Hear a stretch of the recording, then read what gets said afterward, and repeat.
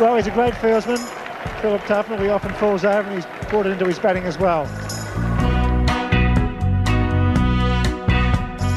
Hello everyone and welcome to the Vaughany and Tuffers Cricket Club podcast brought to you by the Telegraph. Ben Wright here, still in Cyprus, still soaking up the raids, and I will be joined by Michael Vaughan and Phil Tufnell, who are back in the UK. England's white ball cricketers continue to struggle. Their latest defeat came in the form of a 90-run defeat to South Africa in the T20 to grant the visitors a 2-1 series win. We were sympathetic to the new captain Josh Buttler last week, but both he and the head coach Matthew Mott admitted after that match that honest conversations need to be had if the team's form is to be turned around before the T20 World Cup later this year. England's women thankfully have no such concerns. They made it through their summer schedule undefeated, and they're taking that good form into the Commonwealth Games, which are currently underway in Birmingham. Delighted to say that one of the stars of that team, Sophia Dunkley, is our guest today. We'll get her take on the Commonwealth Games, the future of Test cricket for female cricketers, and the return of the 100, which is back on Wednesday. I'll also get the guys' thoughts on the return of the 100. Can it build on its impressive debut last year? And this week, we'll also be giving you a chance to have a free hit at Phil Tufnell. Good luck, Phil. Right, hello chaps. I'm still on my holiday. I'm still in Cyprus. You're in not so sunny England. Mike, you're being rained on, I hear. Yeah, there's floods up north. It's ridiculous. I mean, you booked your golf medal at 1:15. I've driven from Bristol this morning where it's lovely, and I've got them. The golf course is shut. The M60 nearby Manchester is chock-a-block. There's floods everywhere. Well, it's gorgeous down south. It's gorgeous down south, Mike, still. I can't believe it. Cannot believe it. I haven't seen a cloud for 8 days, I don't think. Beautiful. Love a bit of Cyprus. The only problem is it's getting too hot. The pool is now 31 degrees. It's almost like a bath. Oh, dear. Oh, no. Piss off. Yeah, fair enough. All right, guys, confession time. Did you watch England playing their last T20 against South Africa in Southampton, or did you watch the Lionesses vanquishing Germany at Wembley? I watched the Lionesses vanquishing Germany at Wembley, and it was fabulous. What a great afternoon. Went round my mate's house, got the bunting out and the flags, and it was great. I thought the standard was great. I thought the fitness was great. I thought the skills was great, and it was edge of your seat stuff. We were roaring them on, and what a finish just at the end. Brilliant. Absolutely delighted for them. Ben, I shouldn't admit to it on a cricket podcast, but I didn't even know England cricket were playing on Sunday. I didn't even know they were playing in Southampton. I was that group with the Formula One to start with, and then obviously the Lionesses. We did the same as Phil went to a mate's house. We had kids there, grannies, you name it. Everyone was there, dogs. Everyone was watching the football. What a performance. I watched the semi-final. I watched most of the tournament, but the semi-final against Sweden, the way that they played at Bramall Lane in that second half, and the skill and the goals that they scored. I don't know, I think I've ever gone into a game against Germany thinking there's no other result but an England win. It got a little bit precarious when I thought, oh, wait a minute, extra time penalties are on the way and it's going to be a similar story. We lose on penalties. But I don't know, it reminded me, Phil, of England, the men's team in the 50-over World Cup at Lords, that it was just meant to be. Yeah. And it felt on Sunday at Wembley, it was just meant to be. And I tell you what, the interviews afterwards, they were fantastic. Yeah. What a laugh. And when they came in the press conference singing It's Coming Home, and then they arrived at Trafalgar Square completely smashed. Oh, yeah, I'm going to go and watch them a lot. Yeah. Well, I watched it with my two girls. They're 11 and 13, and they absolutely loved it. I'm always trying to get them into sport, and with mixed results, but they absolutely loved it. They're desperate for me to take them to a football match now. Chloe Kelly's their favourite, and they were on the edge of their seats. They get what sport's about. There's a local camp near where I live that has football all day. And before the final, I think there was three. I think it was for the ages of about 7 to 12. There was 3 girls that turned up to participate. On Monday after the final, 89 girls arrived. There you go. For the camp. 89. So that's what Sunday did for women's football. Absolutely fantastic. Yeah, it's the power of success, just the way they went about it. I just loved it. I thought there's smiles, there was passion, there was everything. And also the crowd as well. The crowd looked really great as well, and they was enjoying themselves. It was a wonderful day. Well done, the Lionesses. Yes, well, back to the cricket, because we didn't miss much in the T20 at Southampton. England thrashed, frankly, by 90 runs. We were sympathetic to Josh Buttler last week. Said he'd been dealt a difficult hand, especially with the scheduling for his start as life as England captain. But another series defeat, South Africa, it means that it's the third T20 series defeat in a row. West Indies, India, and now South Africa. With the World Cup just around the corner, how are they going to get back into form? Well, I mean, Matthew Mott's come out and said it's a line in the sand moment, hasn't he? He said, right, we've got to start trying to, get better, start address some of these things. We just can't keep sort of bumbling along saying that we've got these great guys and what have you. There seems to be something that's not quite happening or not going quite according to plan. So for him to come out and actually say that, obviously it's a little bit concerning, isn't it, Mike? Yeah, I mean, I think with the whiteboard team, they've got to be very, very careful that they don't just sit where they are, because, I think other teams around the world, you look at South Africa now, they're a strong team. Mm-hmm. You've got players within that route. Riley Rousseau back in there, this Tristan Stubbs, this young kid, can smack it miles. So I think what England did in whiteboard cricket for many years is almost sent the message to the rest of the world, is they're the style of cricket and the style of play that you require.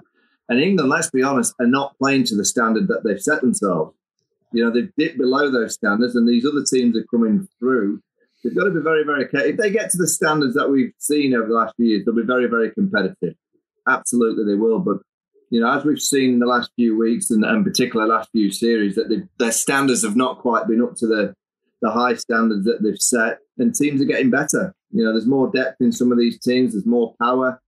It's not just the batting. The batting's not been firing. I have concerns about the bowling. I just don't see that they've got much in terms of mystery or wow factor. If the ball swings around, the left armers are a big, big threat. But I worry if the ball's not moving around, and particularly in the T20 World Cup in Australia, I don't think it'll swing that much. No. The pitch will be pure, and it will rely on obviously your power of your batting, your fielding, but the skill levels of the bowling. Other teams are getting better, and England have dipped their standards, and that's why they've lost a few. Yeah, I mean, as you said, it is the batting and the bowling. It was the fourth time in 6 T20s this summer that England have been bowled out, but they were chasing huge totals. So it's both sides of the game that seem to be letting them down. They're just not firing up top, like Sir Jason Roy, Josh Buttler are kind of, there's these flashes up top, isn't there, that this is going to be the time where sort of like things are going to turn around, and then we're losing too many wickets in clusters. I think you've almost got to sometimes strip it back to basics, even though that, this England white ball is such a well-oiled machine now, with such a great depth of really fantastic players. As we said earlier, I think Matthew Mott is just going to say, right, we can't keep living in the past. We have now just got to start almost again from scratch. Do you know what I mean? Just to then try and get that own identity about this side. I keep seeing pictures of Josh Buttler sitting next to Matthew Mott on the balcony and what have you, and he looks. He looks a bit lost, He looks like he's frustrated. Looks like he's down. And they just need to somehow create this spark and get on a bit of a roll. It's interesting. In sports psychology plays a big part. If you take Ben Stokes out of that team, he's not played it with there at the T20 World Cup. He's a huge presence on the field. Wherever he is, he's a presence. Owen Morgan, he's not the best fielder in the world, but he's good enough. But he's got a big presence out in the outfield. I watch England in the field, and you've got Liam Livingstone on one side, you've got Johnny Bairstow on the other. They're running the channels, if you like, but actually close to the batters. I don't see much presence. I don't see much fear factor. It's something that Matthew Mott, Josh Buttler's going to have to work on. It's just the standards. Standards in this modern era of sport, if you drop your standards by 10 or 15%, I'm sorry, you're going to get beaten. So they've got to somehow get their standards to those high standards. and it's their own fault for setting them so high. They've somehow got to get them back to that standard, because if they do, they'll be competitive. If they don't, they've got no chance of winning the T20 World Cup. You mentioned Jason Roy there, and you talked about presence. I mean, he was one of those players that had a phenomenal presence, not so much a bit in the field, but really when he was walking out to bat, he was used to be walking out like a gunslinger, had real presence. That's gone. He doesn't have that swagger anymore. And he got just 17 in this last match. He's managed just 76 in 6 games all summer. Do you think his place is now on the line? Yeah, and he'll know that, but I wouldn't drop him yet. I just think he's too good a threat there. If he gets his form back, he's a match winner. You could actually argue that England won the 50-over World Cup because Jason Roy got back fit and got back in the top of the order and caused chaos with Johnny Bairstow. He's that good a player. He'll know. He'll know 2 or 3 more low scores in Pakistan, and there'll be more and more pressure built on him. It's a big 100. I mean, the 100 starts this week. I think it's big for the likes of Jason Roy to go and show his worth, prove to everyone and show everyone how good he is. He's an outstanding player and a really quality person. So, I'd be amazed if he doesn't find form again for the T20 World Cup, but he will need a few scores soon. Yeah, I think you're right, Mike, that a lot of these sides now have caught up with England. They know the style of play. They know the people they're dealing with. And, they know how to slightly counteract that now. And so perhaps some of these guys are going to have to reinvent themselves a little bit, perhaps, in T20 cricket. Perhaps, a different style, a slightly different kind of shot kind of decision and things, because a couple of the times they have been outthought, what I've seen. They've sort of gone, right, he likes to play this, here he comes, and there's the ball, perhaps, that can deceive them. So perhaps they're just going to have to just have a little re-look at themselves as individuals and about how they go about their sort of T20 game. It's not just going out there and trying to smash every ball for 6, because the bowlers have caught up a little bit with them. Yeah, I mean, I fear for them, and those at the top of the order, have been told, and rightly so in the power play, you've got to be aggressive. You've got to make sure you try and get your team off to a fly. With that comes high risk. Your job in T20 cricket as an opener is to play high risk cricket, and with high risk cricket, I can only imagine when it's going really well, you feel that you can hit the ball to any parts, and when it's not quite going with you, that ball that comes off the outside edge goes to hand. Someone takes a flying catch. There's been a little bit more movement this year in white ball cricket than we've seen in the past. So playing that brand against the moving balls a lot harder. I reckon it's a game. In Test cricket, if you're out of form, you just say, I'll just bat an hour and just give myself a chance. In T20 cricket, it doesn't allow you that freedom to just bat 20 balls. You've still got to go for it. You've still got to play high risk cricket. And it's inevitable that there comes a time when things don't quite go your way. But for Jason Roy, he'll need it to start going his way a little bit quicker than... I've not heard from whispers from the camp or people within the camp that his place is under threat. But for him personally, he'll need a few scores in the 100 to give his confidence a bit of a boost. And do you imagine that the starting 11 is going to look a lot like the starting 11 for the South Africa side in the World Cup? Because presumably there's not much time. So these players are going to have to figure it out rather than them being wholesale changes. I think, Ben, the 100's going to be a shop window for players. So if Phil Salt suddenly starts smacking it to all parts and gets a couple of hundreds, I think England would potentially make the change, but it gives Jason Roy an opportunity. It gives other players. Liam Livingstone's not fired that much. We're used to him firing. So there's a number. Moeen Ali was fantastic. Buttler himself, the skipper, he needs a big score or two. So I think the 100 for that reason puts a little bit more pressure and focus on the individuals within the England camp, because as Matthew Mott has stated, anyone that has an incredible 100 will potentially put themselves in the shot window for that Pakistan tour, which potentially gets you into a T20 World Cup. So it makes the 100 a bit more dramatic in terms of selection going forward. Yeah, and as we know, it's great to have competition for places. It's as simple as that. When people do realise that they're just going to be in that place and, I'm a World Cup winner and everything, sometimes it's just inevitable that you just go off the boil a little bit. And then all of a sudden a few whispers start going around that one of these guys might not be playing or might be looking to get dropped, or there might be a space in the side for someone else coming in after a great 100 or something. It just ups the ante, doesn't it? And ups the tempo and everyone gets back on it. So hopefully that will be what happens with this England T20 side. So we are extremely excited to be joined this week by Sophia Dunkley, England women's superstar batter. Sophia, thank you very much for taking time to chat with us. I understand you're in camp up at Birmingham for the Commonwealth Games.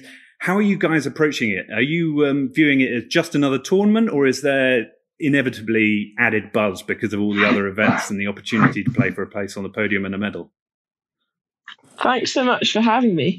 I think, we had the opening ceremony last night and it was pretty mad, to be honest, because obviously it's the home games and we kind of came out last. We got a massive applause and there's fireworks and all sorts going on, music. And I think before last night, we hadn't really taken it all in because we literally just come off the back of playing South Africa in a series and we kind of just like, it's another few games. But I think kind of coming here, settling in and seeing all the athletes and here, it's kind of kicked in how big it is and how special it is. So yeah, last night definitely did that for us. So I think it's very new for us and very exciting. But yeah, I think it's going to hit us when we get on the pitch, I reckon. Sophia, thank you so much for joining the pod. What you will receive is a cricket club cap. Oh, we have very special, bag. I daren't say the baggy green, but they're baggy kind of blue and red caps. So you'll get one for joining the podcast. How exciting! How much have you, as a group of women, taken a huge amount of heart and kind of the exposure the football team are getting? I mean, I've never, in my time, sat with my two girls and been so excited about the football, dancing around the kitchen, celebrating the goals. How are you girls kind of looking at the women's team going, wait a minute, that's fantastic, what they're achieving. We can have a piece of that in the next couple of weeks. Yeah, I mean, we're absolutely loving it and loving watching the games. And like you say, it's amazing to see all the noise about the football and everyone in the ground supporting. And after all the games, what I see on my social media is all about the football. And yeah, I think it's really, really special. And yeah, I think to see all the athletes last night, to see people in the stands watching, we're trying to get tickets for our families and it seems to be like sold out for loads of the games. And yeah, so we're really excited to see what the next few weeks can bring. And hopefully it can bring a lot of exposure to T20 cricket because we're hoping that kind of because of the Commonwealth Games, it's people might not get tickets for cricket because they like cricket, just because it's kind of another event. So hopefully that attracts a few more people. But yeah, hopefully it's something that's really exciting and we can follow the football, which would be amazing. And just on the Commonwealth Game, how are you going to stop Australia? They seem to be the dominating force at the minute in the women's game. What have you got up your sleeves that you can stop them in their tracks? Yeah, I think they've definitely got the better of us the last few years. But I think the last few weeks we've played a really exciting new T20 squad. We've got a lot of youngsters in there, and we really kind of changed the way we play and just making our batting order a little bit more flexible and just going a lot harder. So I think we're coming a bit more aggressive, and we've got the likes of Alice Capsey, who's 17 and very, very talented. Freya Kemp's been playing, and yeah, I think the way we're looking at the minute, we're looking a little bit newer and fresher. Hopefully that can bring it to them. I've got to ask you about Alice. I don't like to say I've got favourites, but she is my favourite. How she settled in? She's such a dynamic player, isn't she? Yeah, she's settled in amazing. And I think one thing that's really special about her is you just wouldn't know what her age is. She's so mature when she bats. She's kind of fearless. And she went in the other day. I think she went in at 3 in the power play and got 25 off about 15 balls, just whacking it everywhere and didn't seem phased at all. And I asked her at the end of the game, I was like, how were you nervous then? She was like, oh yeah, I was really nervous. I was like, you look like you've been playing for about 15 years. So don't worry about it. But yeah, she's such a special talent and it's great to have her in the team. And I think, yeah, she's going to really help us going forward and be a match winner for us for sure. Has there been a real sort of youth policy? Because it seems that there are quite a lot of younger players coming in at the moment. You mentioned Freya Kemp, Alice Capsey. Izzy Wong is only 20. Does it feel like you've got a good blend of youth and experience in the squad? Yeah, massively. I think a lot of girls now have just been kind of rewarded for what they've done at domestic cricket. So I think it's just the people that have stood up and shown what they can do and have excited our coaches, I guess. So yeah, it's great. It's great to have some young faces in and a mixture of really experienced and old, and well, not old. I want to say I'll probably get told off for that now, but what I want to say is like some of the best players in the world. Really, we've got in our team. So not old to us. You couldn't ask for better, really. Well, I'm getting old now if I say that, but no, I'm kidding. But it's just we're just really lucky to have some of the best players in the world in our team, I think, and people like Danny Wyatt, who nearly is going to be the most capped T20 player in the world. So couldn't really ask for better than that.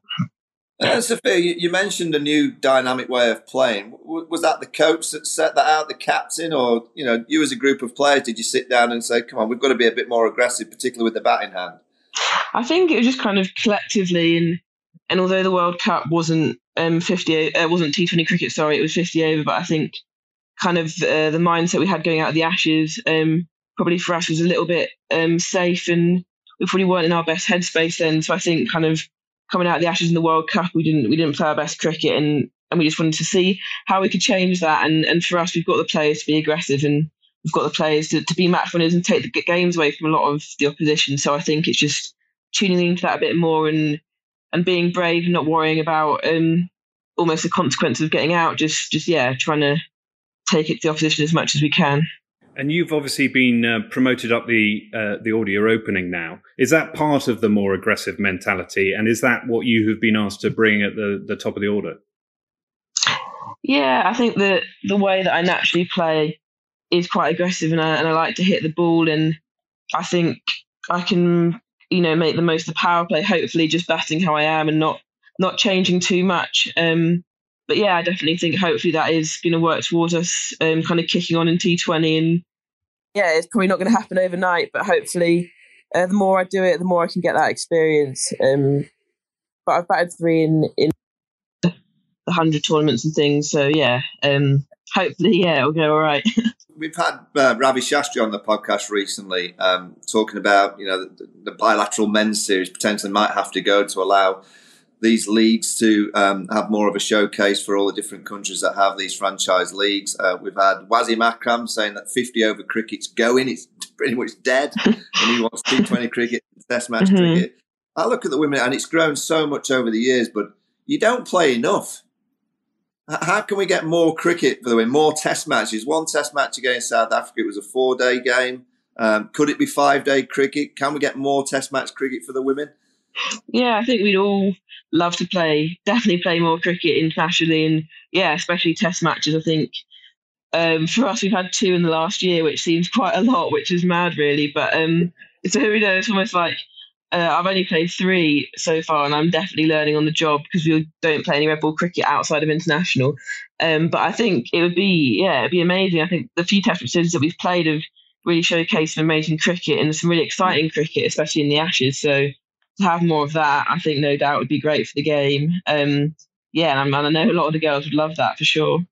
And what would be a reasonable amount? I mean, you've said you've played 2 in the last year. Surely you should be playing 6 to 8 test matches a year.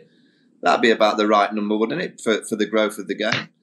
Yeah, I mean, it would be great to be playing, every time we have a series against whoever comes over or when we go away. I mean, I've not much brains, so I've got no idea how the schedule works or anything like that. But yeah, 6 to 8, that'd be great. I know you went over to India to play for the Trailblazers. Yeah. How was that? And do you see? I mean, I know I keep hearing talk. I've spoken to Saurav Ganguly about a women's IPL. That'd be fantastic for the game, wouldn't it? If you could have your own showcase IPL. I know the 100 was spectacular last year. That starts next week. That's going to be another great event. But if you can get India to give a full and proper IPL for with auctions, I don't know how much you'd go for, Sophie, but I'm sure you'd get a big one too. That'd be great for the game, wouldn't it? Yeah, I think women's IPL would be amazing for the game. Like when I went over just for the tournament, which was 2-3 games long, it was just amazing to see kind of talent on show in India, like a lot of domestic girls that you probably would never have heard of, and there were some amazing cricketers out there. So I think having that in India, a full tournament, would just I think it would just show off how much talent they have there and bring some amazing players to the front. And I think for the women's game especially, I know how much they love their cricket over there. I think it would like skyrocket the game. So fingers crossed that does happen. And I'm hopeful. Hopefully it'll be soon. We've mentioned the Australians. It's all sort of inevitable in every conversation about cricket that we mention the Australians. But after the Ashes, Alex Hartley wrote that the Australian domestic setup is 4 or 5 years ahead of the English game. Do you think that sort of more English women taking part in international competitions like it, perhaps an IPL, might help accelerate the development of the game and allow us to sort of catch up with the Australians? Yeah, I think for us, I think the domestic structure is we kind of only just started lifting it off a couple of years ago, and I think it's going really well, and it's showing how we can uncover these talented youngsters that we've got, and lots of other people that have played for England the last few years. But I think going and get experience at other competitions is also as valuable, and especially T20. We've got a T20 World Cup coming up. So definitely, and I think these opportunities are great. But I definitely think our domestic structure is on the way, and it's been amazing for us so far. So we're really grateful for that and all the work they've put in for that. Sophia, I did ask you, how much are you worth in the IPL? How much am I worth in the IPL? What are you going for? That's a great question. I want to know. Well, I'd always get I always love watching it, and I find it, when they put the name up and there's just no one says anything, and I'm thinking, No. imagine if you just sat on the sofa at home watching this, you're like, oh well, never mind. It must be. I've never asked players that. It must be so nervous. It must be nervous. It must be. When your name gets put up and the paddles don't start to paddles go up, you think, you've got to watch it on your own, I reckon. You've got to watch it on your own just in case. Absolutely.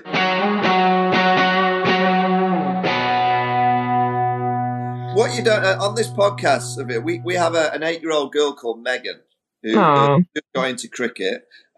She's become a bit of a diva. She's gone on holiday, so she generally sends her question through, but she hasn't recorded it this week because she's on holiday. I've had a message from her, and she said her question to you is: who are your heroes, and who do you aspire to try and play like? Oh, that's a great question.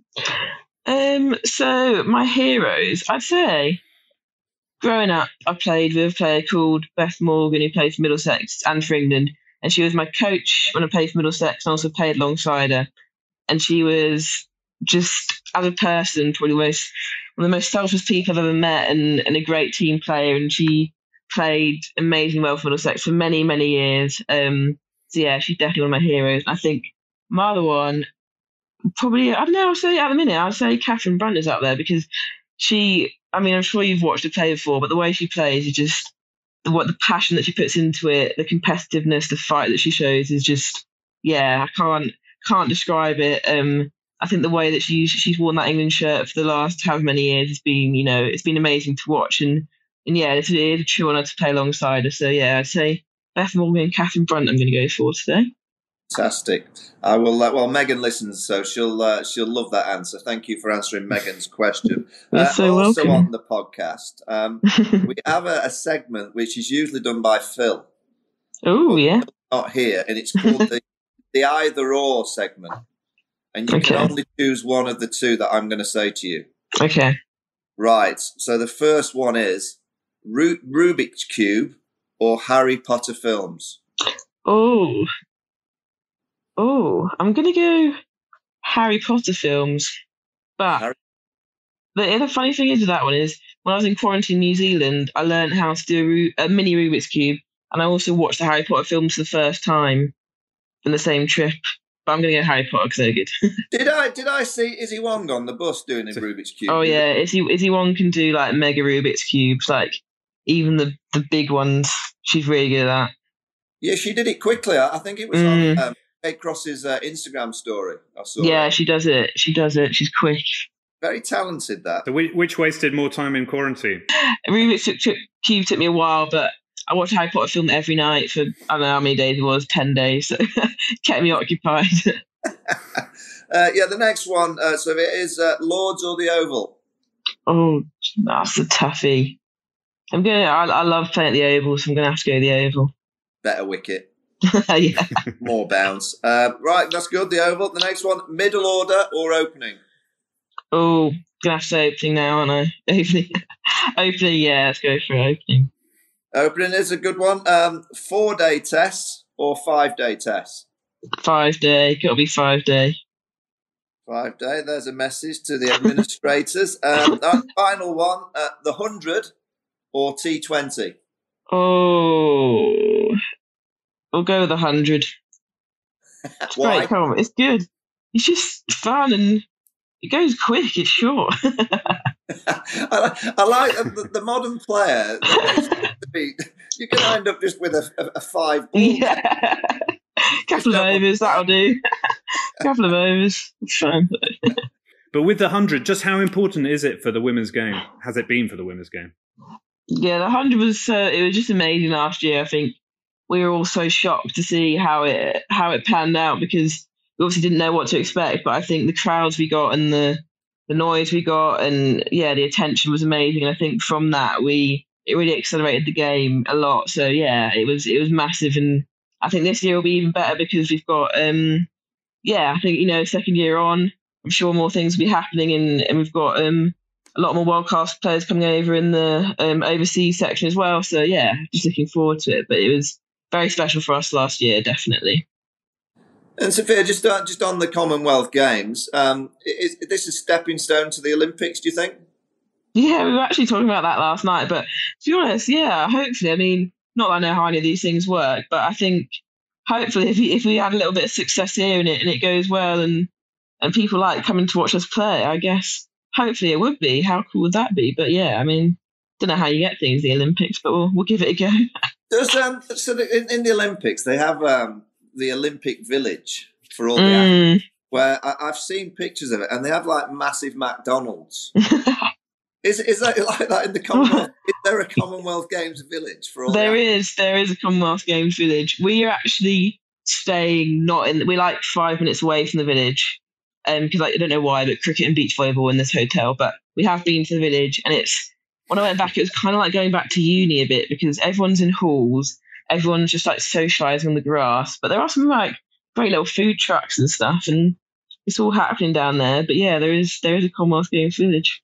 And is it that you can mix with all the other athletes, and will you get a chance to go and watch some of the other events? Yeah, you can mix and chat to whoever. So there's like a thing. So there's this thing I'll show you on our accreditation. It's like you get like 10 England badges, but everyone like swaps badges with all the other countries because they want to collect them. So like last night at the opening ceremony, we were like with all the other teams. So that's the England one. Oh, there's the camera. It says part of the pride on it. And then you get like so my friend that plays Pakistan cricket, she gave me that one. And I gave her a lion, and then everyone just collects all these badges, really. But it's a great conversation starter because you just get to chat to everyone. So how many badges do you get? So I think you get 10, and then so you can swap 10, but then some people just give them out. So, just crack on and get some. Can I do a deal with you for when we put your baggy Vaughany and Tuffers podcast Cricket Club cap? Yeah. Can we do a bit of an exchange for a couple of badges? Oh yeah, I can. Yeah, I'll reserve you a couple of badges, no problem. Oh, love a badge. Nice little pin. Yeah. Just not an Australian one. Yeah, don't worry, I've not got one of those yet.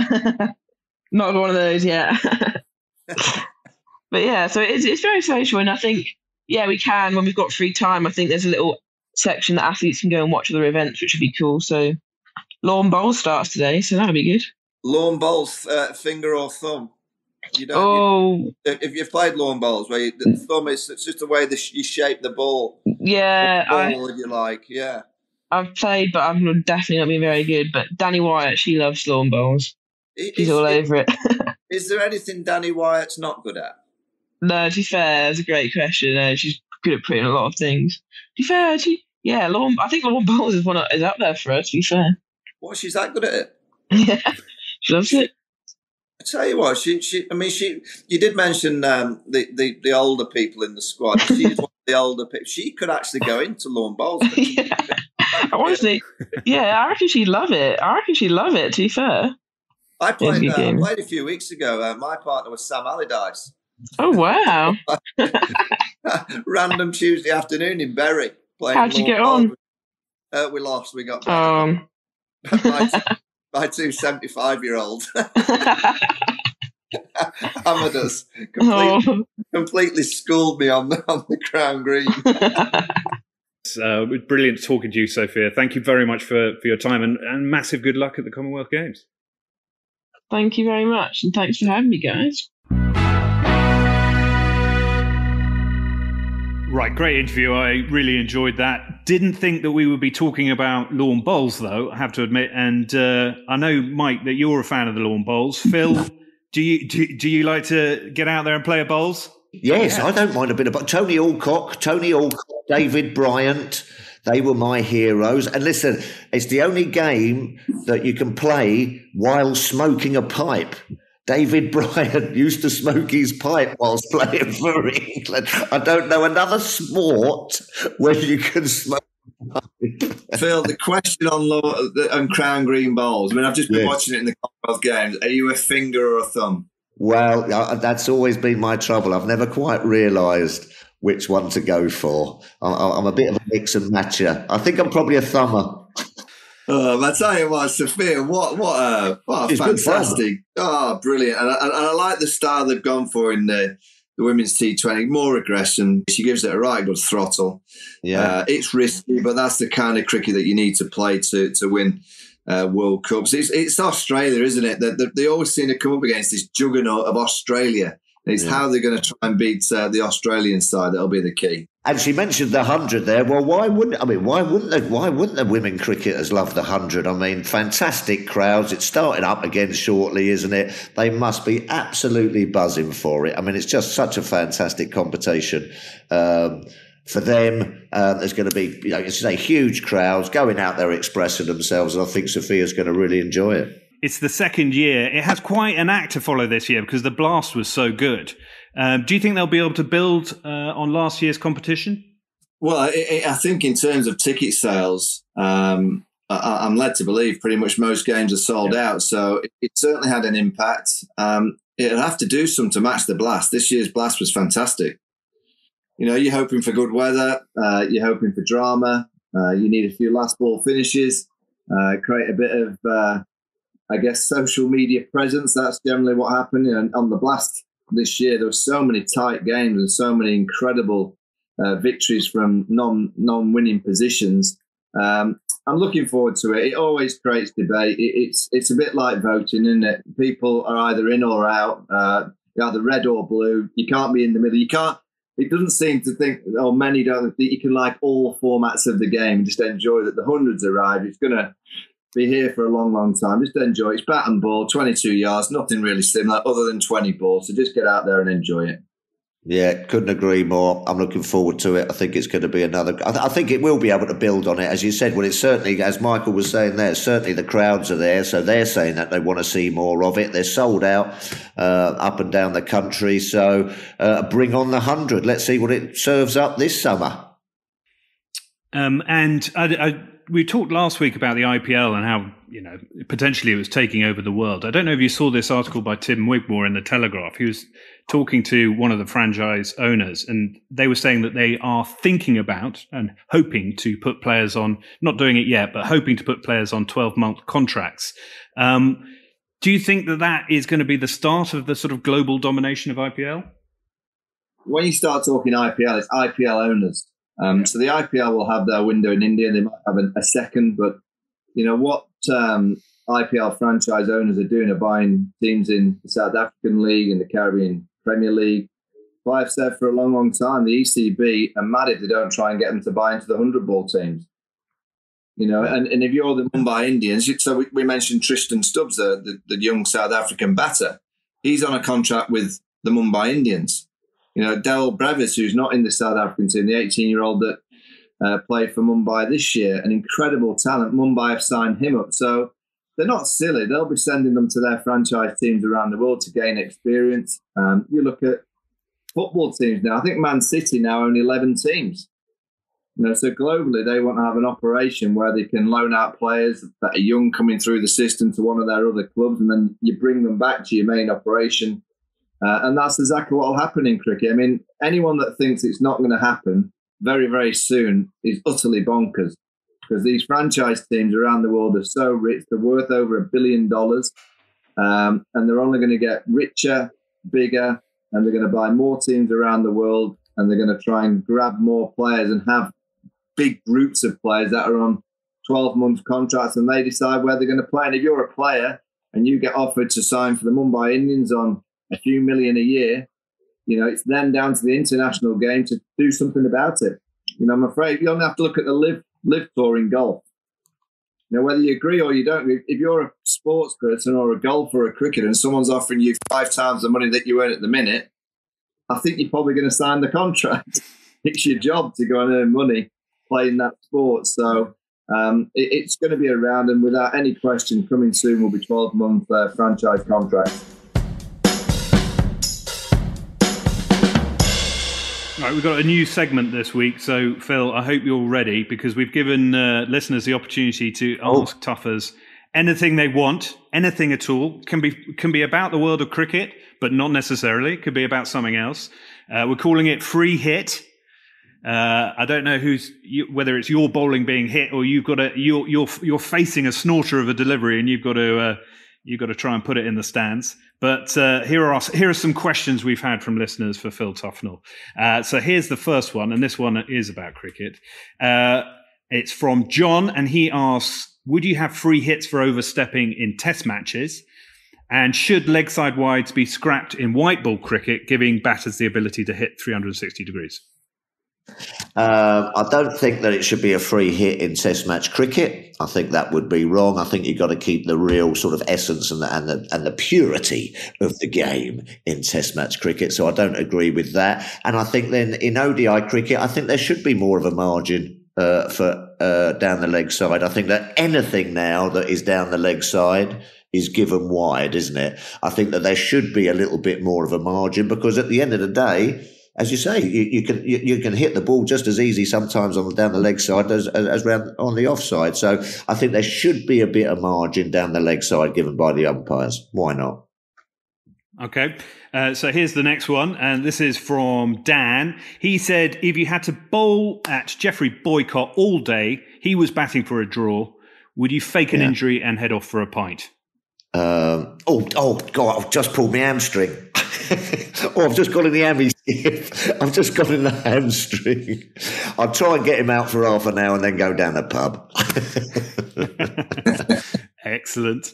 And third and final one, this is from Lewis. And he says, when you are in the commentary box, what goes through your mind and how do you prepare? Does anything go through your mind, Phil?